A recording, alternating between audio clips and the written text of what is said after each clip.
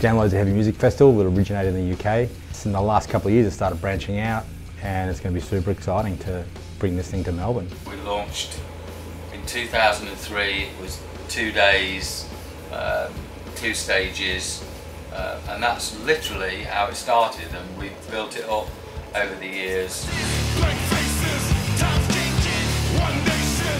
Download's a Live Nation festival. We've got a team in our office. We've got a lot of heavy music fans, even right through to accounting.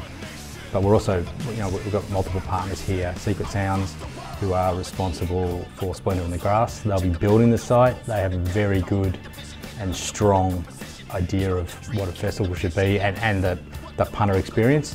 And that's something that, bringing this down here, we don't want to just slap up a couple of stages and put on some bands and hope people turn up. We make money. We want to make sure that it's a great experience, and having them involved is going to help a lot. And, also involved is Unify, which is fantastic. We co-promote tours with them and have been doing so for a couple of years now, which is great. I think we've got a very good team around us, and a team that all three parties are looking to the future, and we want to see this thing go for a very long time, as it has done in the UK and as it is building in Europe.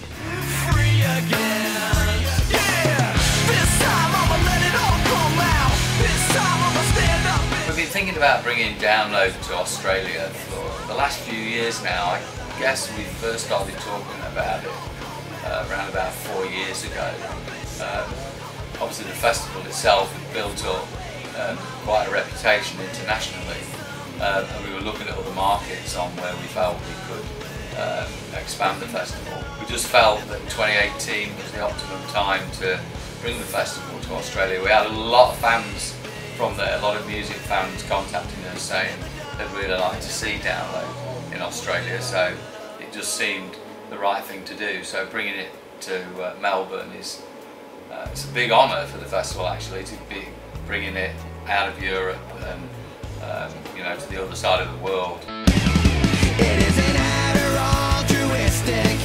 Heavy music is great in Australia. I mean, we've got so many acts now that are overseas, getting out there, they're touring, they've got a name, they're out in Europe, they're in America, and they're not playing 1 or 4 all the time. They're going back, they're building, they're doing really well. That's exciting to see. I mean, you can't always measure success by bands travelling. There's a lot of great fucking bands that are in Australia, and maybe they don't get bigger than a 200 capacity venue, but they're making records, and they're great records, and we've always had a strong scene. I think we always will.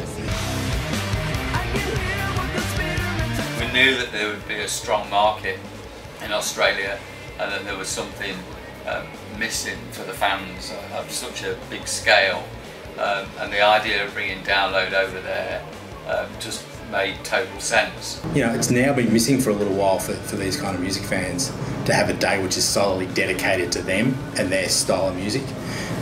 So that's what I want to do, was actually build that again, so people can come out and they can come see a bunch of bands, all heavy, similar genres, and they're getting that thing. For the first time in a while now, they can go to a music festival and they can expect to see multiple big acts. You might have a NOFX playing alongside a Prophets of Rage. They're two completely different. They're two completely different worlds for some people, and for some fans, it's the crossing of the beams, and it's exactly what they wanted today. Download after this year, I mean, ideally, we're going to build this. We're not in a hurry. I think, it's a very hard economy, and we can't be putting up 8 stages and touring things around Australia from the get-go, and I don't know if it will ever get to that point again.